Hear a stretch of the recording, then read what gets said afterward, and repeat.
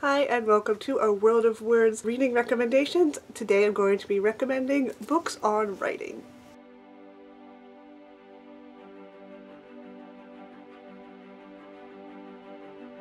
So as you may already know, I am an aspiring author, so I have been writing since I've been writing since before, but I decided to be an author when I was about 11, and recently in the last, bunch of years, I have started to read everything I can on writing because I just want to improve my skills and just why not get better? You know, it's always good to improve on yourself. So I'm going to show you some of the books that I have found most helpful for my own writing, and hopefully they will help you as well. First one is, I think, my favorite one, and this is Writing the Paranormal Novel by Stephen Harper. Now I just first want to point out that the title of this is a little bit misleading.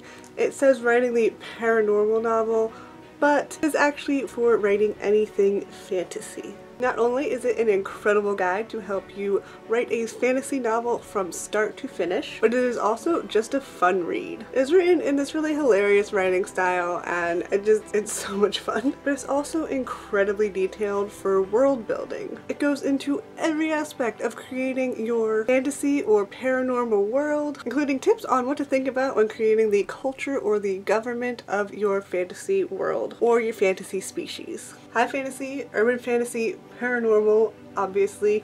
This book covers it all. It even includes checklists and profiles to keep yourself on track. It is so incredibly helpful, and even if you're not a writer, if you read a lot of fantasy, you probably really enjoy reading this book. The rest of these books do not have to do with a specific genre, so if you don't write fantasy specifically, you'll probably be more interested in the rest of these books. I personally struggle the most with writing descriptions. I feel like I have improved quite a lot, and that is partly due to just practicing and paying attention to descriptions by authors that I admire. It is also partly thanks to the tips in this next book. Description and Setting by Rozelle. I think it's Rozelle. However you say, R-O-Z-E-L-L-E. This book has some tips that just blew my mind and helped me so much with description. This book is so well written. I've read other books on writing descriptions or how to improve description, and I would get kind of bored with them because even when reading just a regular fiction novel, description is really what I'm least interested in seeing in the world. But this book changed the way I think about and the way that I approach describing things. And though I do still find description a million times harder than, say, dialogue or coming up with plot ideas, this book helped me see how describing things can actually be fun because you get to play around with your word choice, find the words that essentially evoke the emotions that you want your readers to feel while they're reading a given scene. The book also has exercises at the end of each chapter just to help you practice all of these different aspects of description. And setting, obviously, since setting is in there too. The next book I recommend is another in that same series, Write Great Fiction, but this one is Characters, Emotion, and Viewpoint by Kress. Now, I've always felt like I was pretty good at creating characters, and I didn't think I exactly needed to study Viewpoint. When I first got this out of the library many years ago, I primarily wanted to learn about emotion and how to make my scenes more emotional. But this book was so helpful. When I look for writing craft books, I generally gravitate towards the ones focusing on the things that I struggle with, but reading this showed me that it's also a good idea to see if you can make your strengths stronger in addition to just focusing on improving your weaknesses. So this book is about crafting characters, making viewpoints more dynamic, and bringing more emotion into your scenes. It goes into how to introduce characters and different ways to approach that. It also goes into things to consider when choosing a viewpoint. It is great for developing characters, and there are even some character profiles to help get you started. I am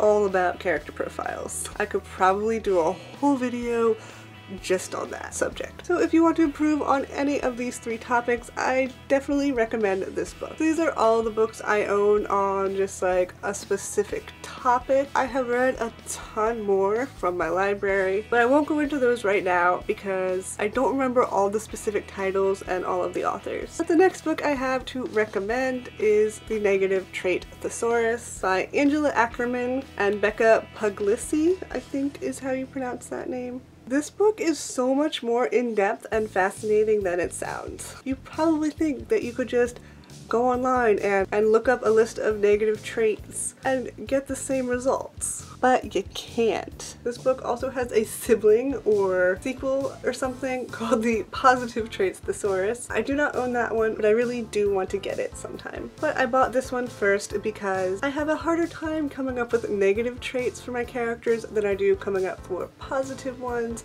especially when it comes to coming up with negative traits for your main characters that are essentially good characters, but you want to give them some flaws because, as Hannah Montana says, nobody's perfect. We just gotta work it again and again till we get it right. So this is very helpful for that, and it also is very helpful for if you're going to create a villainous character. A fun thing about this book is that it also lists positive things that can come out of a negative trait. I'm going to explain that by simply just going into detail about one trait that it mentioned. Okay, here, I flipped to, let's say, indecisive. I'm just going to tell you pretty much everything that is in this one category so you can kind of get an idea about what this book actually is and how you use it. The definition is prone to wavering between courses of action. Possible causes of this trait, like what made them this way, essentially. These are not all the reasons, obviously, but it is a really good jumping off point for when you're thinking of giving a character this flaw. I also told you some associated behaviors and attitudes that would come with being indecisive. They take a long time to come to a decision. They're as indecisive on frivolous decisions as they are on important ones. They make a choice and they change their mind. They watch others anxiously to see how they react to their decisions. I'm not actually going to read all of them because there's a whole bunch more in there and this will just take forever. Some associated thoughts with this, associated emotions. Positive aspects of this trait. The indecisive character does truly care, or he wouldn't agonize over every little decision. Most people plagued with this flaw can recognize it as a weakness and would change it if they knew how. Indecisiveness can also make a character more cautious and cause him to do his research before making a decision. From a story standpoint, the indecisive character can be a good source of conflict, making small problems worse and creating tension with others through their inability to commit. Negative aspects of this negative trait, and overcoming this trait as a major flaw, and they go into like major and minor flaws in this book. Traits in a supporting character that might cause conflict with your indecisive character. So that's pretty much what this book is. It has a whole lot of different traits in here, and there's just as much detail on every single of those traits as there was on just indecisive, which is the first one I flipped to. As far as the associated behaviors and attitude, you can actually use a couple of these examples and have scenes that play out showing these different behaviors so that you can show this trait in your character, which I think is really cool and really useful. It's just a really fun and really interesting book, and I really recommend it if you like to create a whole bunch of characters. And my final reading recommendation for today is not a book, but a magazine subscription. Writer's Digest. I absolutely love this magazine, and you may have heard of it, so I'm not going to go into it too much. It is really helpful. Each issue has so many different topics. It is a little on the pricey side for a magazine. It is $24.95 for a one-year subscription, and you get 8 issues. This is not sponsored, by the way. I just absolutely love Writer's Digest, and I find it so helpful. I actually found out about this book because there was an excerpt in Writer's Digest, and then I read the whole book and it was amazing. So it gives you lots of excerpts from other writing books. It has so many helpful articles on pretty much every aspect of writing you could possibly want, even when the issue isn't about something that, not me personally what I'm writing, but me personally genre-wise. Like, they rarely go into young adult. You know, you can apply these to anything. and one time they had an issue on memoir writing, and that's not my thing at all, but it still had interesting tips for writing in general, and you can really get a lot out of this magazine. If you're like me and you like reading about writing, you probably really enjoy this magazine. And if you're not 100% sure about it, I know my library system does have this magazine, so you can check your library system, see if they have it, and that way you could read a couple issues and maybe get a feel for it. But if you are serious about writing, I would really recommend this because it is amazing. So that is it for today, reading recommendations of books on writing. That is most of the books on writing that I own. I have a couple more books on writing. They're different kinds of thesauruses basically, and so I'm going to probably do a video on that in the future. And I also, let me know if you want to see a video on other writing recommendation books that I have read from the library, because I can always get them out again and talk about them. So let me know below what some of your favorite books on writing are, and if you enjoy this video, please give it a thumbs up. I upload new videos on Mondays and every other Friday, plus the occasional surprise video, so subscribe if you want to see more of my videos. Thank you so much for watching, and have fun and stay creative.